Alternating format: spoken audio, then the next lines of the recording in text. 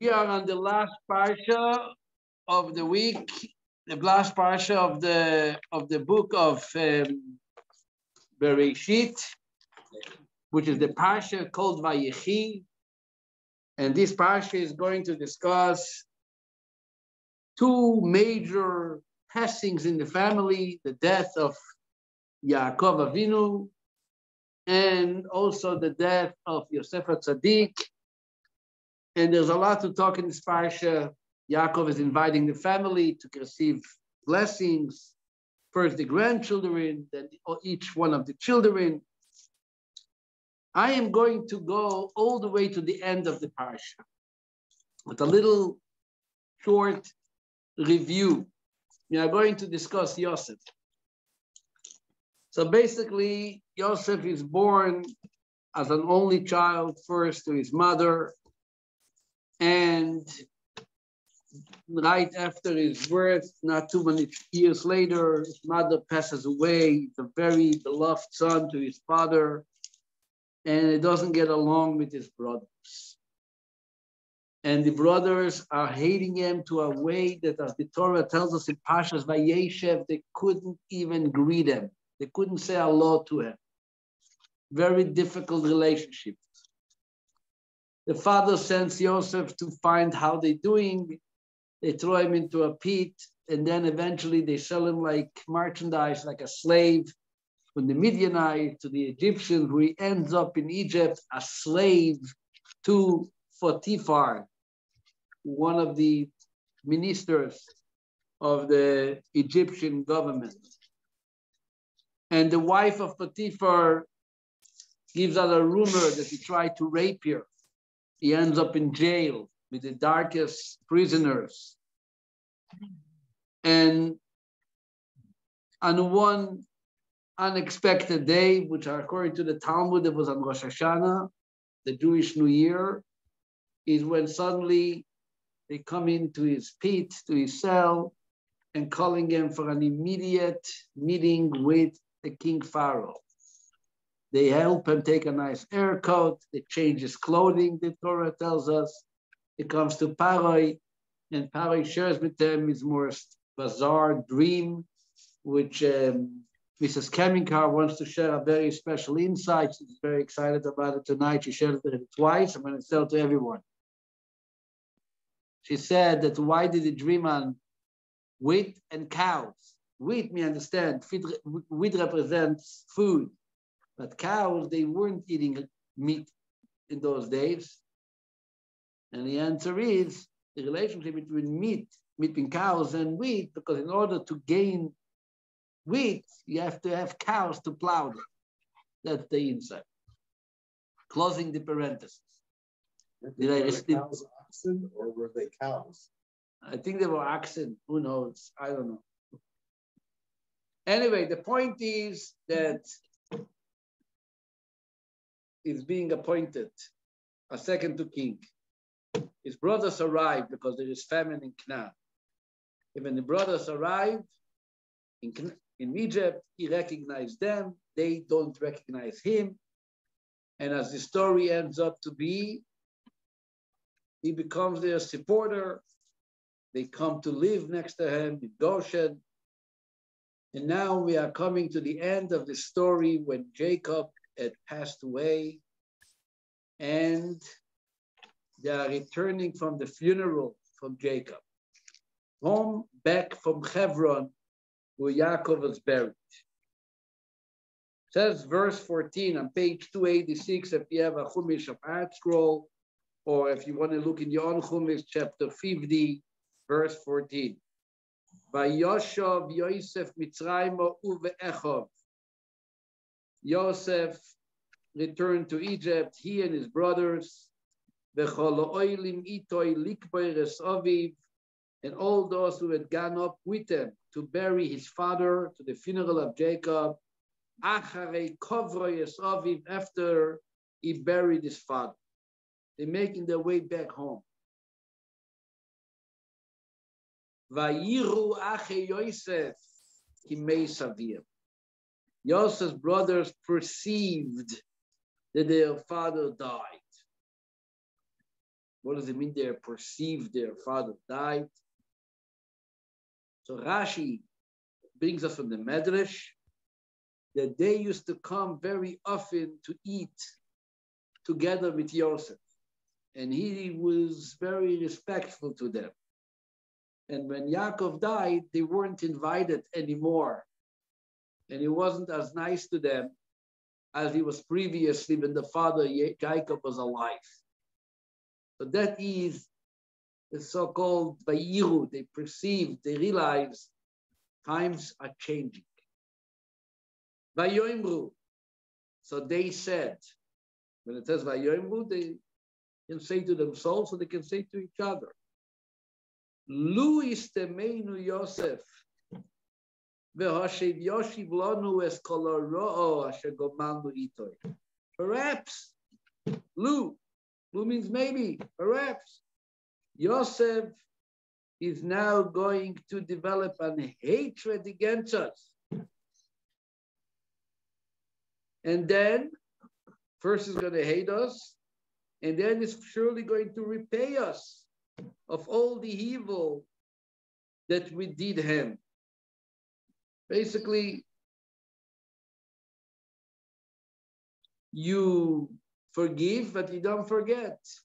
They saw that he might be, in due to the father's respect, he was calm and nice and peaceful, but now the party is over. And perhaps he's going to trouble us and revenge us for all what we have done to him this many years earlier. The Medrash also says, the Balaturim brings that when they came back from the funeral, they walked by Shechem. From Hebron to Egypt, they walked by Shechem. And they were next door, they were walking by the area where Yosef was actually thrown in, the pit where he was thrown in. And Yosef was identified that pit, he ran over, and indeed, that's what halacha, the Mishnah requires you to do when you go by a place that you had experienced a miracle. He made a bracha. Baruch she'asali nes b'makom hazeh. Blessed is God who had caused me a miracle in this day. That's the blessing you make at a place that you had experienced a real miracle. When they saw it, they realized he never forgot that pit story. Not only didn't forget, perhaps he is reliving that all experience now after the father died. And now he's going to hate us. What do we do? Dad is not around. It says verse 16, Vayetzabu el Yosef leimor. So they instructed that Yosef is to be told. They didn't tell him directly. They sent messengers. They did it through a shliach. Who did they send? Rashi also brings us, they sent the children of Bilah, because Bilah's children were nicer to him. They had a better relationship than with the others. Even Bilah itself, apparently, was also there, according to Rashi, and she went to discuss with Yosef the following message. He tells them, this is what our father said. Meaning they tell him, this is what our father said.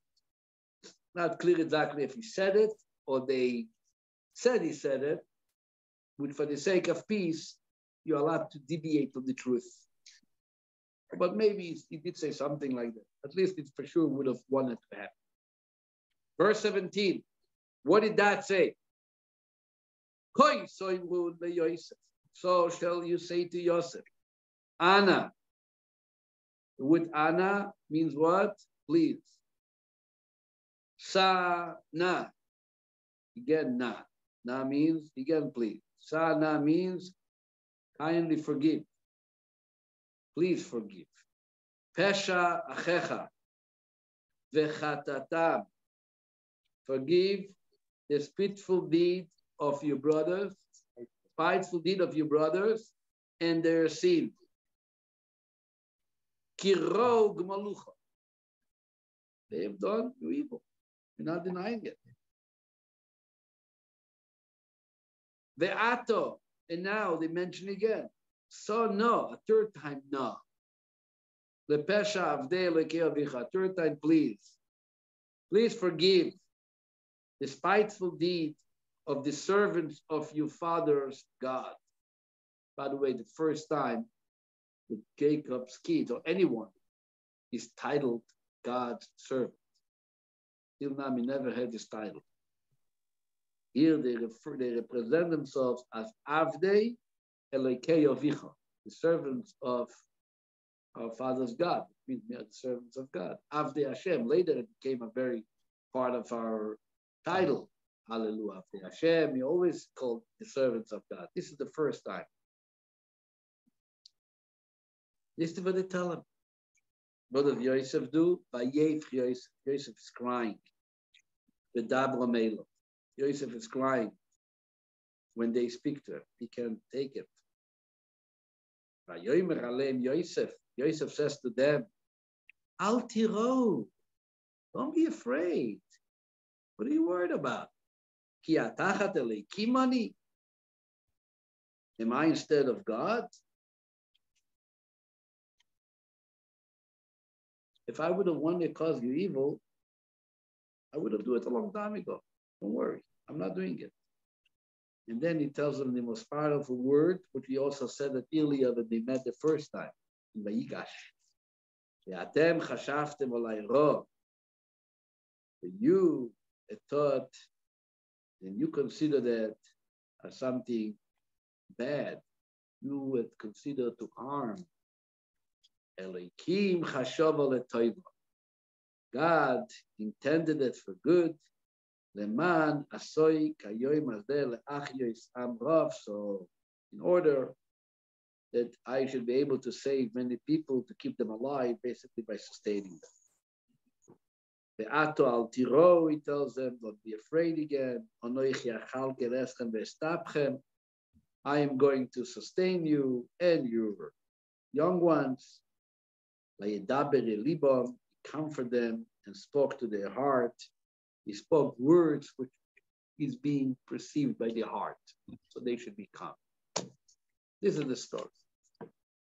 A very, very important and fundamental concept in the story of Yosef. They're trying to make up.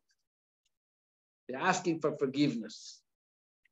Matter of fact, the Talmud in Yuma, when it discusses forgiveness, due to the Yom Kippur discussion, the Talmud says that to one of the places that we learn out, that if you ask someone to forgive you, you should ask them, and he refuses, you should go at least 3 times.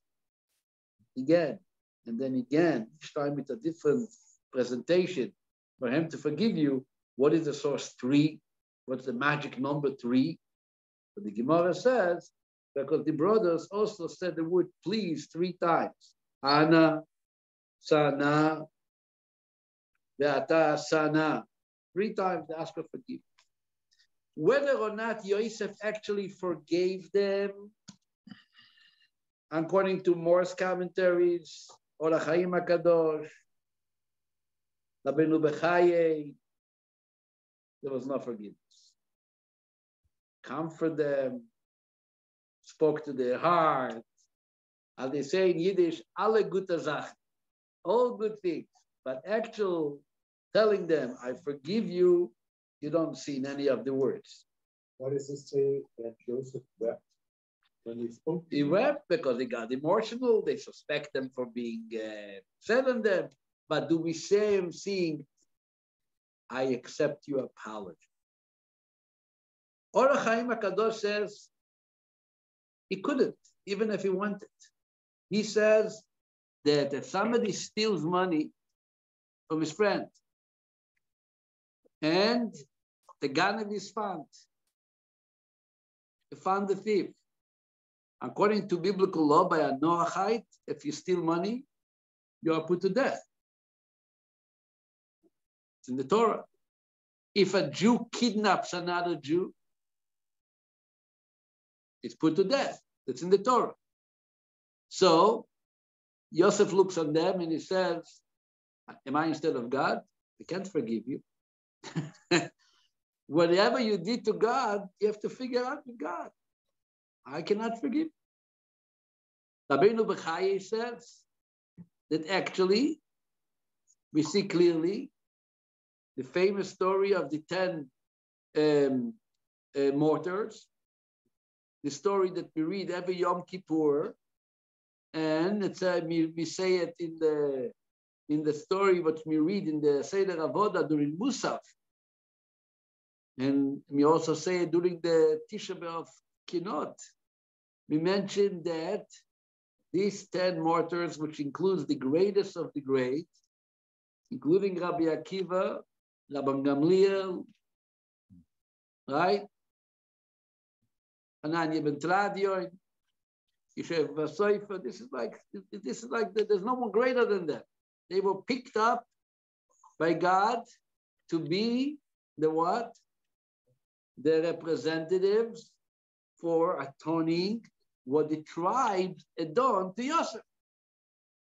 Why do we need to have 10 mortars? If they asked for apology, and he said, I have no problem with you. The answer is, there was no forgiveness. There couldn't be any forgiveness. Which is the whole discussion. Why couldn't he forgive? There is, Rabbi Sefer Hasidim, there is a few who do mention that obviously he forgave them. And they say as much as he forgave them, there is still such a dent created that they needed for the future 10 mortars to try to atone part of it.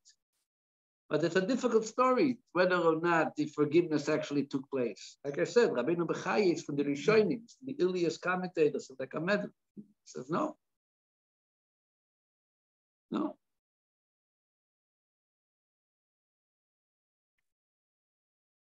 Yosef is using very, very difficult words to understand. He tells them, it's all good. What do you mean it's all good?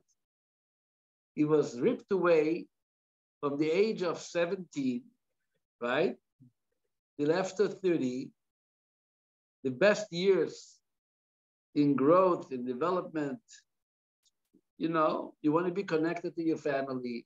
In Eretz Yisrael, he had his father, Yaakov, very loving father. He was ripped away from all that. And he was suffering too.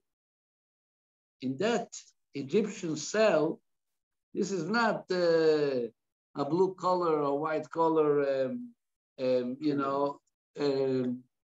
what's it called? Vacation place, Arizona or somewhere. It's not a five-star hotel. It's not a five-star hotel. The Torah describes it a pit. A pit is a hole in the ground. They pulled them out of the hole. They put them back to the hole. A big hole, many holes. Exactly how it looked. They suffered. And yet he tells them, it's all good. What do you mean it's all good? I want to take you for a moment to the Tanya. The Tanya, as many of you know, the Tanya is called Sefer Shel Beinoni. The Alter Rebbe goes on introducing the 5 different personalities which is in the Talmud. There is the tzaddik, which everything is good. There is the tzaddik who doesn't have it so good. There is the Rasha, which has it good. There's the Rasha who doesn't have it so good. And then there is the Beinoni. The Rebbe basically wrote a whole book, 53 chapters, expecting everyone to become a Beinoni. A tzaddik is a gift. Once you're a Beinoni, God may grant you the gift of righteousness, but you can't work to become a tzaddik. You can work of becoming a Beinoni. And what's the point that the Rebbe keeps on pointing out? What's this whole direction? The Beinoni, the so-called the intermediate person, which is not intermediate in a way of half and half. The Beinoni is the type of personality that did not change in its core. He did not change his feelings towards worldly matters. He did not change his thoughts which are not necessarily kosher. Meaning, in its core, the Yetzer Hara, the evil inclination by the Benoni, is fully awake, but controlled. 100% control. The moment it tries to get up, knock off and cup, he gives them a zet, you go back to sleep, you're not going to dominate. He will develop himself to a way of connecting to God that he does not get practically involved in anything which is against Hashem's will. But does he have the motive to become something else? Yes. Did he kill his evil inclination? No. He's alive and kicking, but subdued. 100% subdued.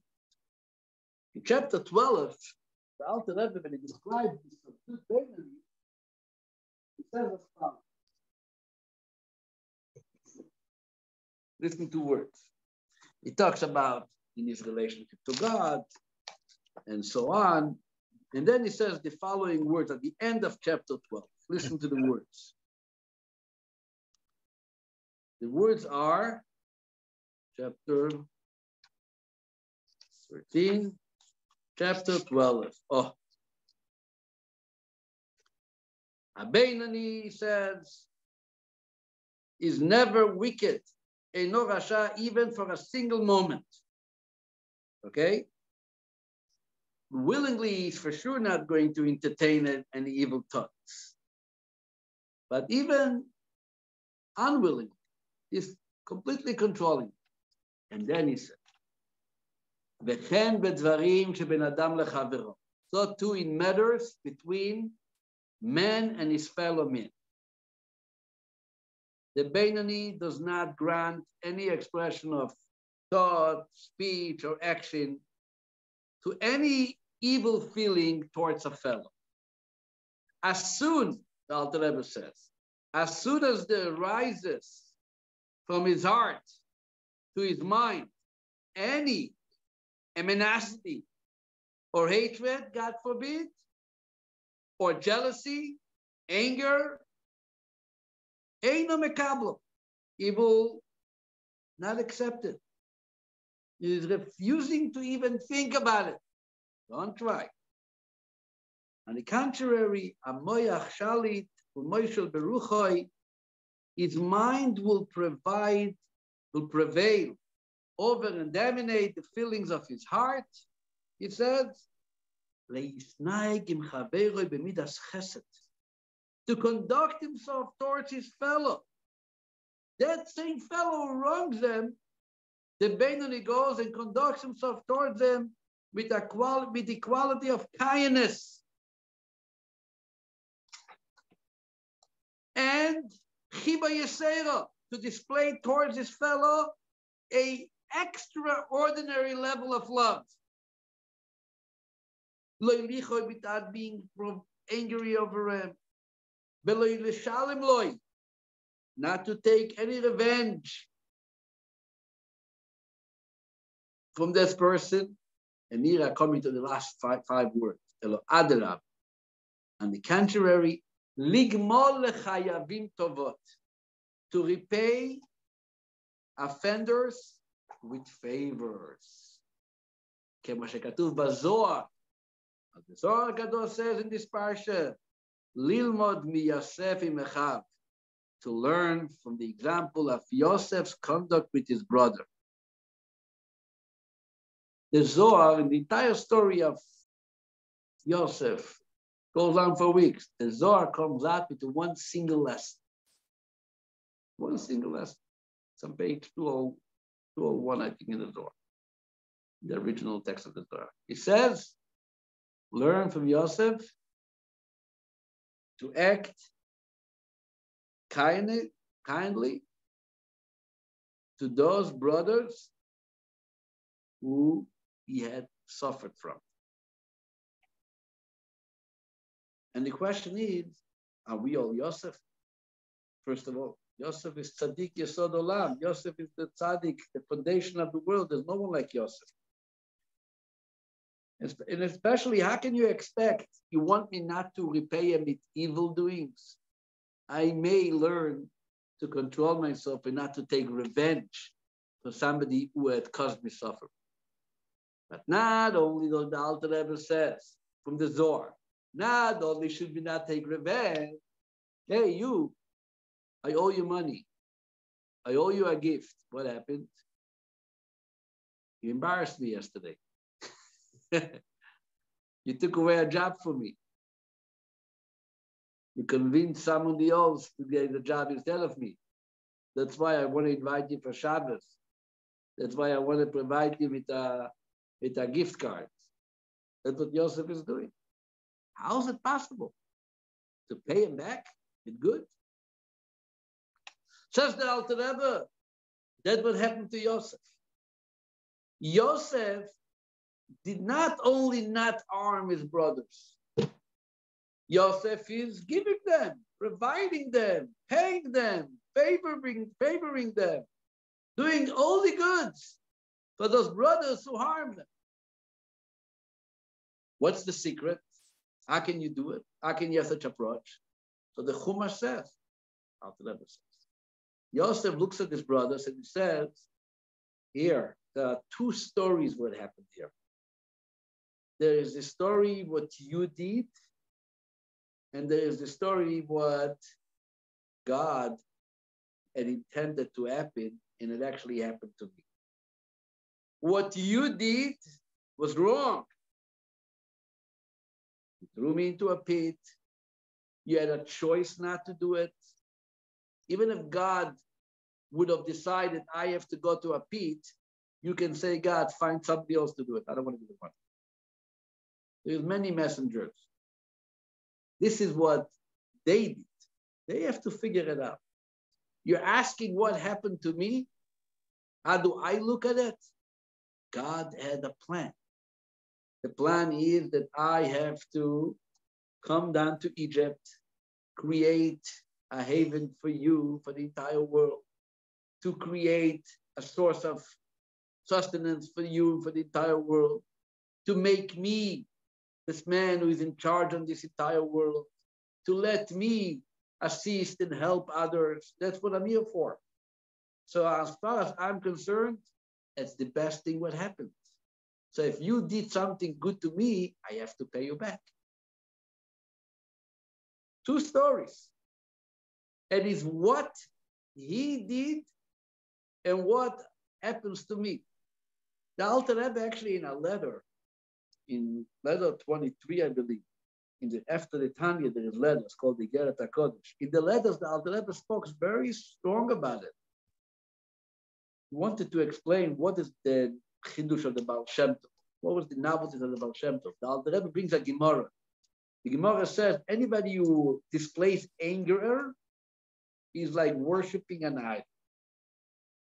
The Rebbe says, what are you making me an idol worshiper? I don't go to church. I don't believe in any of the idols. I have a strong belief in God. And yet I got angry because somebody wronged me. Because I'm angry, the Talmud calls me an idol worshiper. What kind of comparison is idol worshiping to anger? The Alter Rebbe says this is not a metaphor. The connection between idol worship and anger is that when you don't realize that everything happens by God, and God can only do things which lead to the good, so you got angry. It means that you don't believe in God. Yes? Believing in God means that there is nothing what happens without God, and even that what God does is only for the good. Good. I might not see it this second, I might not see it tomorrow, but the belief system is that God cannot do evil. Why are you allowed to argue with? Why are you allowed to do the things that Abraham, to barter? You don't need to let yourself die. You have the right and the obligation, and could be that this is what God wants of you at this moment. He wants you to daven and tell him, please change the decree.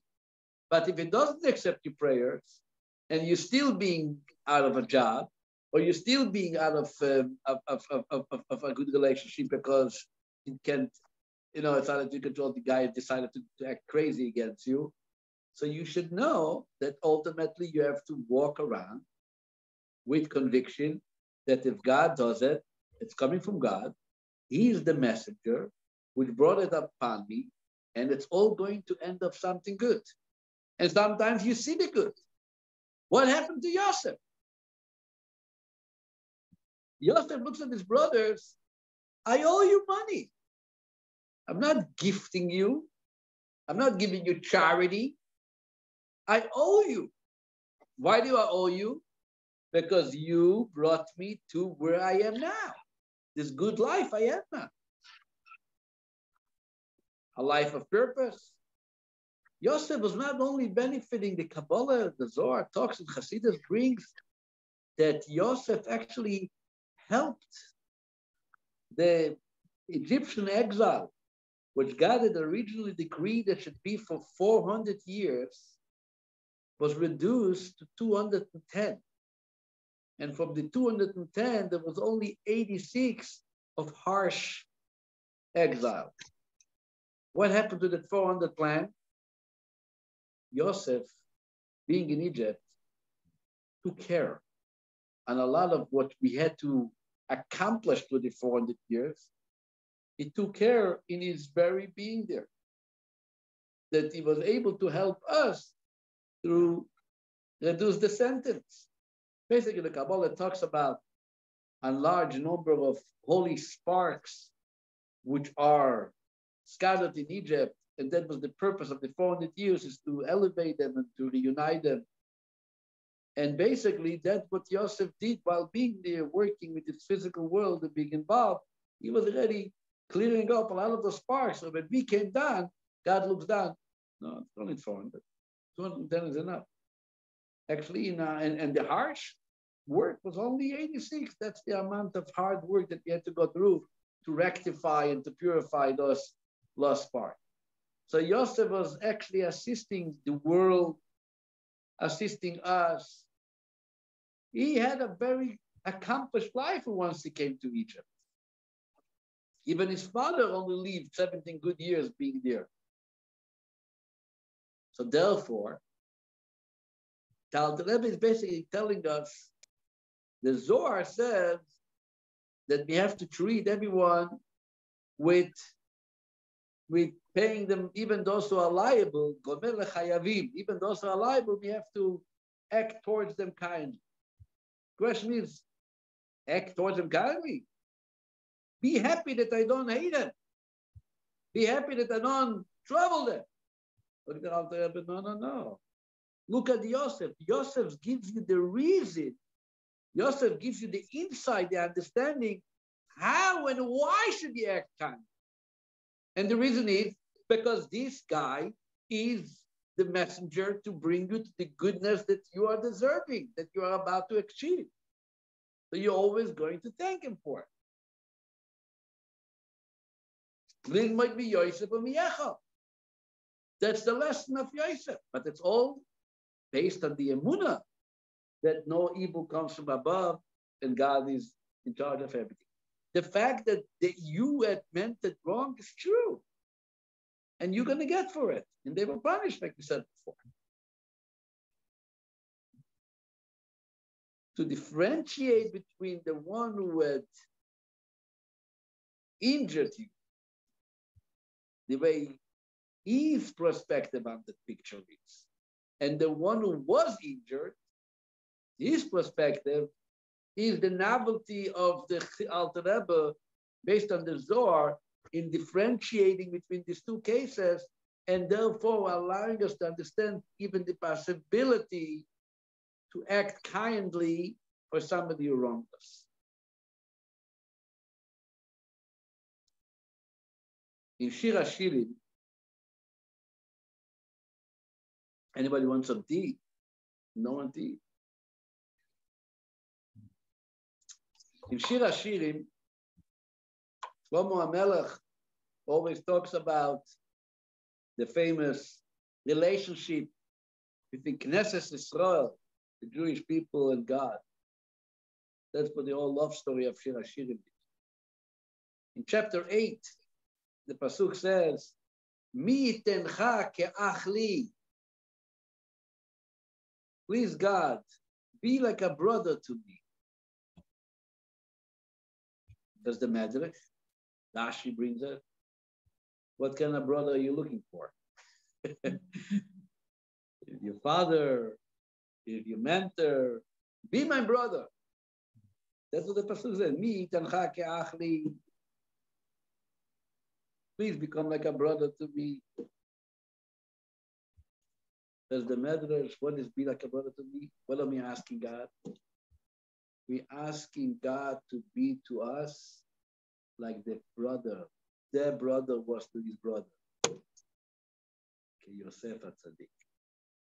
We're asking God, don't just be a brother. Be their brother. We're reminding him there was a brother. And there was once, 1961, the 13th of Iyar is the yahrzeit of the Rebbe's brother. The Rebbe had a brother. The Rebbe actually had two brothers. The Rebbe was the oldest, and he had two brothers. One died in the Holocaust in Ukraine by the Nazis, and one passed away at a very young age in Liverpool, England. He went from Russia to Palestine, and then he went to Liverpool for a little while. He was given there what do you call it? Like the university, scholarship. A scholarship for. He was a professor in math. He was a very big professor in math. They actually have some writings of him that he printed. His name was Rabbi Yisrael Aryeh Leib. And he passed away in 1952 in Liverpool. The Rebbe worked very hard to get him buried in Israel. They actually transferred him to Tzfat, who is Kever, was there many times. So his yahrzeit is the 13th of Iyar, 1961. The Rebbe sometimes spoke, but if I bring in about him, lessons from his name, Israel and Aryeh. That Shabbat, usually the Rebbe used to give a Hasidic discourse. There was the talks called the Sichot, and then was a Hasidic discourse called Ma'amar. The Ma'amar was in between the Farbrengen. The Ma'amar was different than the talks. You can even see it on videos. A Ma'amar, first of all, had a song which was sang prior to the Rebbe saying the Ma'amar, a special preparation song. Not like the Sichot, by a Hasidic discourse, the Rebbe would say it completely with his eyes closed the whole time. And with a special tune. Oh, no, no, no, no, no, no, no, no, no, no, no, a very special tune. And all the Hasidim used to stand when it came to a Ma'amar. Started, the Rebbe made a note that he's going to say a Ma'amar. They started singing that preparing song. Ah, yeah, yeah, yeah, yeah, yeah, yeah, yeah, yeah. It's like a song leading to the mimer. Everybody is standing up, the Rebbe is sitting, and also under the table, the Rebbe never, and you see all the videos, his hands is never over the table, it's always under the table. He used to quietly, they noticed every time before a mimer, take out an handkerchief and tie it around his finger. All down. But by Hasidim, it was known that when you want to make sure that you don't expire, you hold down to something physical, something tangible, because the Rebbe used to get in. You can see in the videos. Well, on YouTube, put in Maimer, you're going to see the Rebbe is like a whole different world. Even after the heart attack, we had over here the doctor, the cardiologist of the Rebbe, Dr. Weiss. You remember me brought him into the Torah Center? His speech, by the way, is on Chabad.org. The only speech from the doctor is what he gave over here at the East Side Torah Center. You can find it on Chabad.org. So he then said that they were watching, the Rebbe came down, they gave permission after a month after the heart attack to give a Farbrengen. I think it was maybe the 19th of Kislev. And and they were watching with monitors, to see the heart. So that they put like a little machine, and they were sitting upstairs and monitoring the situation. And then they suddenly realized it's all still. It doesn't. At all flat level, they came flying down, thinking the worst had happened. The Rabbi is saying the mimer. When they started the mimer, the pause was all, anyway, it's all different beyond. But the Rebbe said a mimer in his room, not in Afabregan, before davening. And the mimer, he discusses this verse in Shir Hashirim, Mi itencha ke'achli, God be my brother. And he explains that the idea that what happened to Yosef is not just Yosef. Yosef in Egypt is every Jew. We are all Yosefs. Who is Yosef? And who is Egypt? Yosef is the neshama, the soul. And the soul is being sent into jail. Potiphar takes us as slaves. The body takes us over. The animal soul takes us over. You end up in jail in Mitzrayim. Yosef is in Mitzrayim. But those who are responsible for our situation is obviously the world out there is sending us, is watching us, is basically, not helping the situation. And God is looking down, and we tell God, Allah, look, we might have did wrong. We took your neshama that you gave us. We are the brothers now also, right? We are the brothers. We took the neshama you gave us, the Yosef, and we kept them in jail. We didn't develop the neshama the way it was meant to be. We didn't elevate the neshama the way it was meant to be. We are the brothers of Yosef who are harming the neshama, which is Yosef. What do we tell God? Yes, we are. And you're going to behave to us like Yosef behaved to his brothers. What did Yosef do to his brothers? First of all, he provides us for them, despite all this trouble, physically what they need. So you, God, make sure that we have what we need, physically. Exactly. Give us a line of credit with no limitation, because that's what Yosef did. Yosef helped his brother to realize their mistake. He helped them to do tshuva. Right? When they said, last week's Parsha, we sinned with the child, he brought them to say it. So God, help us do tshuva. You want us to return? Assist us with that too. That's like Yosef helped his brothers. But not only that, Yosef showed his brothers that even the bad things what happened is also meant to be good. So God, you know that after all, that we're going to repent, what happens to our sins? The real repentance takes our sins and it transfers them to goodness.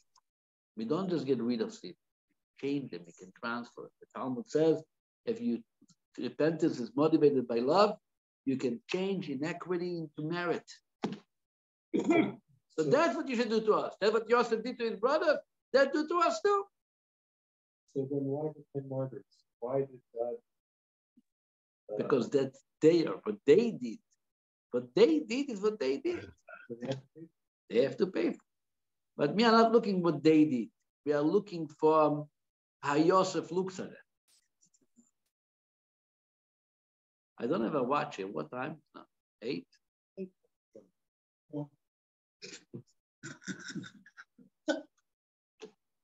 First days? Which in other words, what comes out interesting, that everybody is Yosef. In the one end, when we ask God to be like Yosef to us, so we're calling God to be Yosef.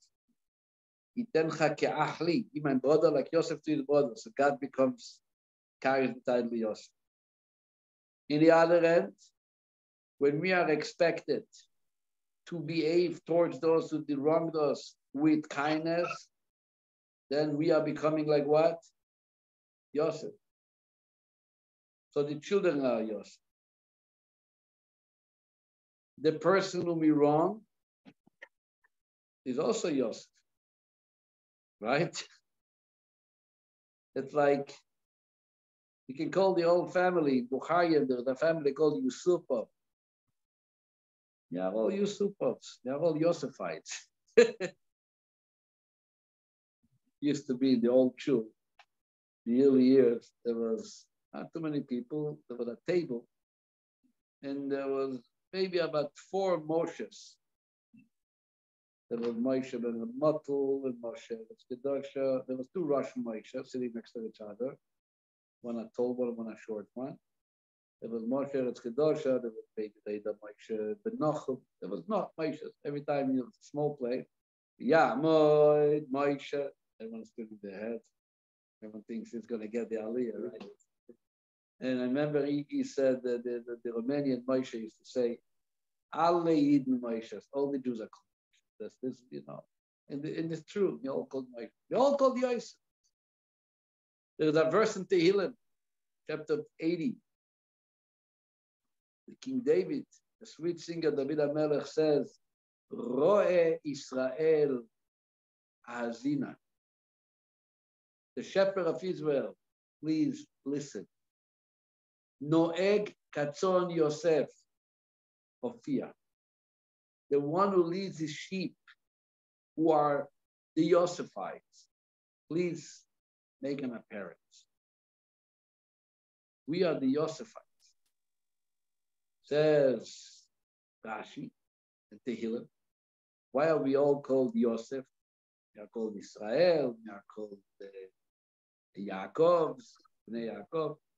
Why is David HaMelech giving us the name Yosef, the Yosefites? Because if not for Yosef, says Rashi, we wouldn't have been here.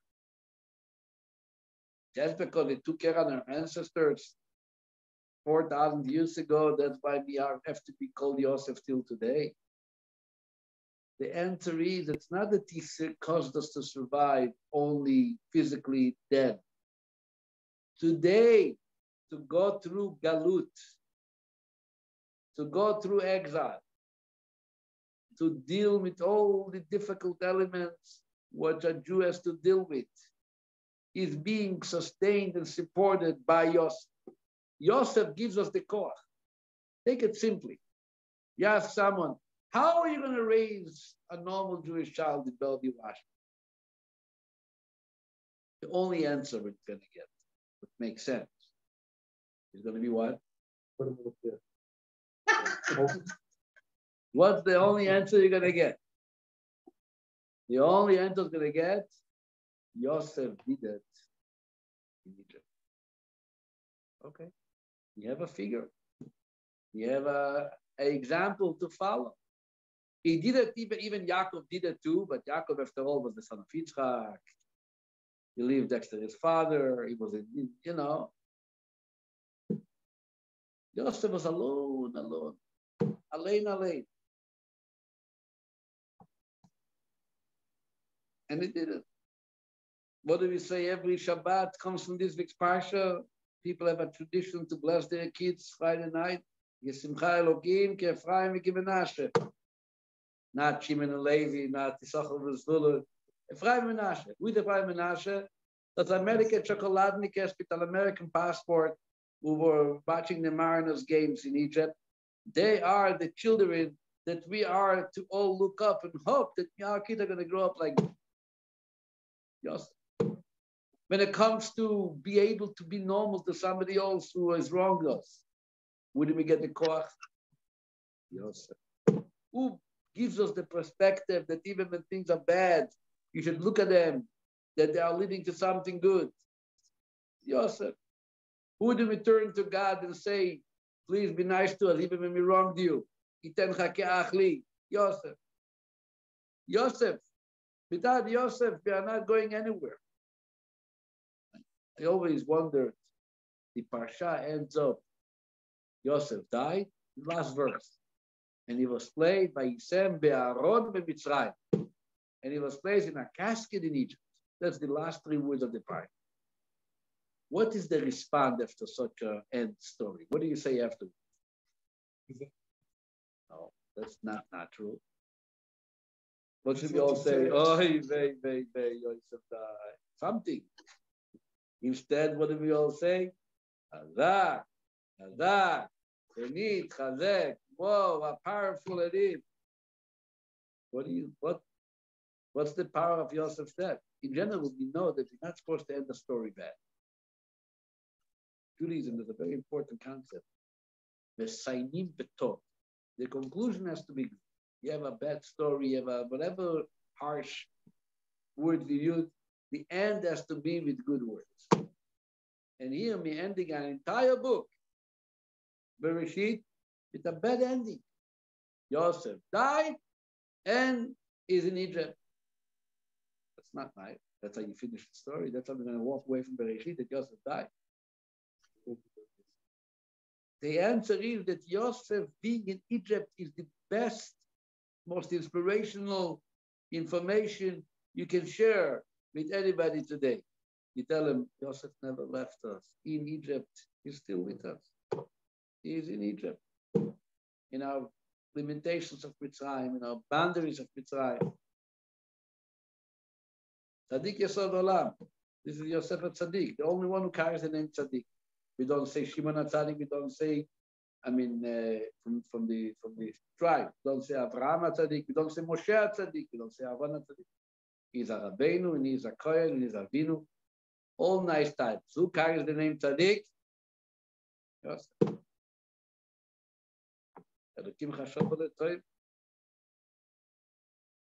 This is the story of Yosef. This is the inspiration of Yosef.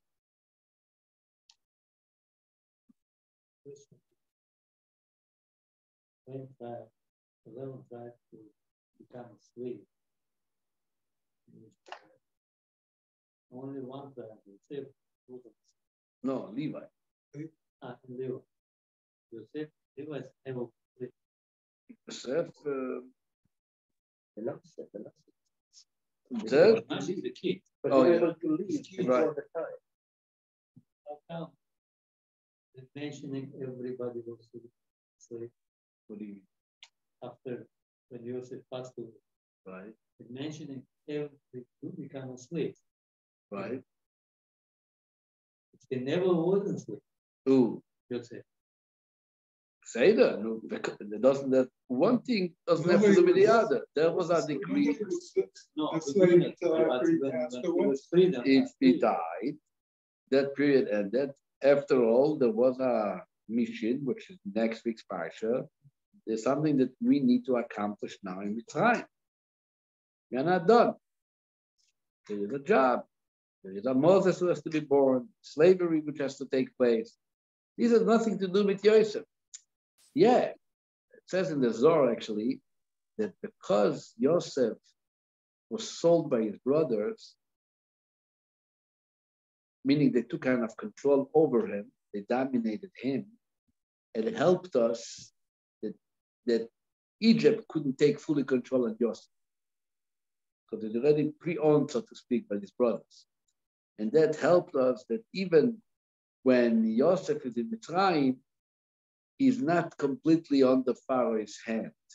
He has his own belonging somewhere, the one who is like mastering him prior to Pharaoh. That's why Torah was happy that the family came down, because he figured that they would buy into Egypt. They would all be a part together. Right, it never worked. No. That was the problem. That was his problem. Chazak, and it chazak. Thank you very much, everybody. Yeah, all have light? I don't have light. Maybe not came back, I hope. What is the deal when the light went off in the neighborhood?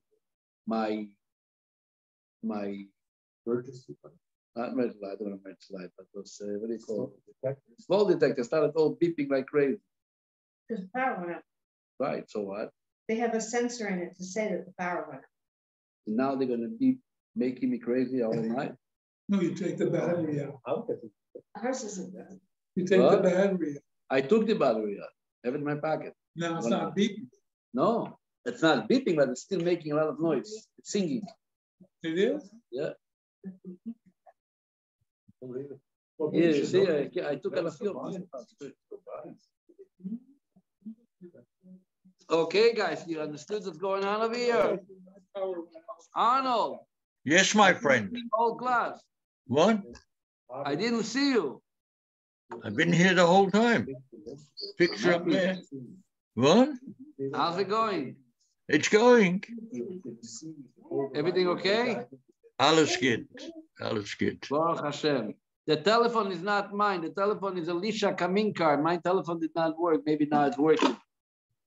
Because the light was off in the neighborhood. There was a blackout. An entire 148.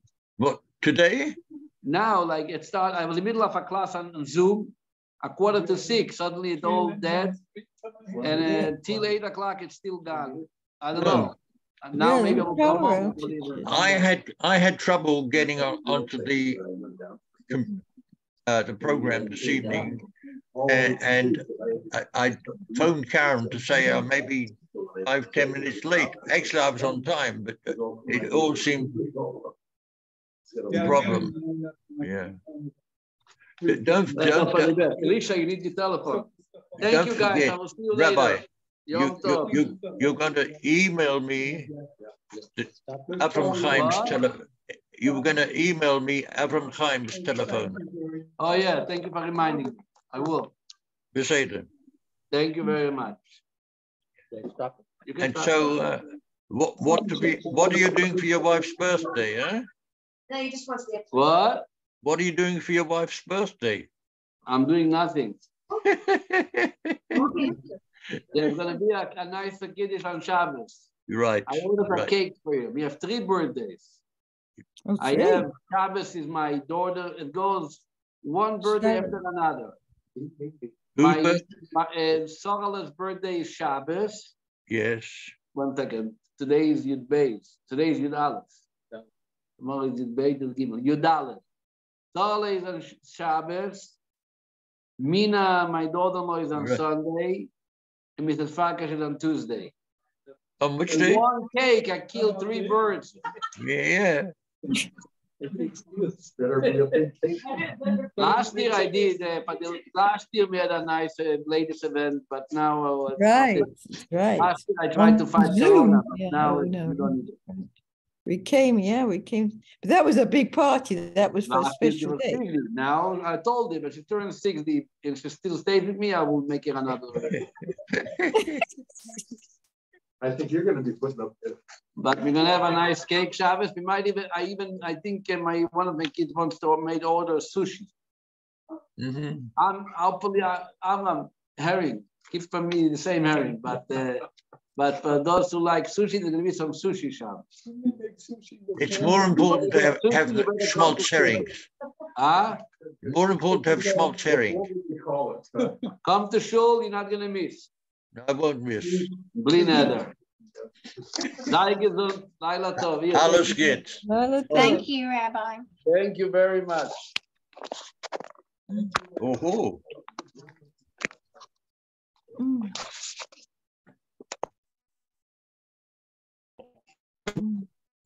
Sorry, David.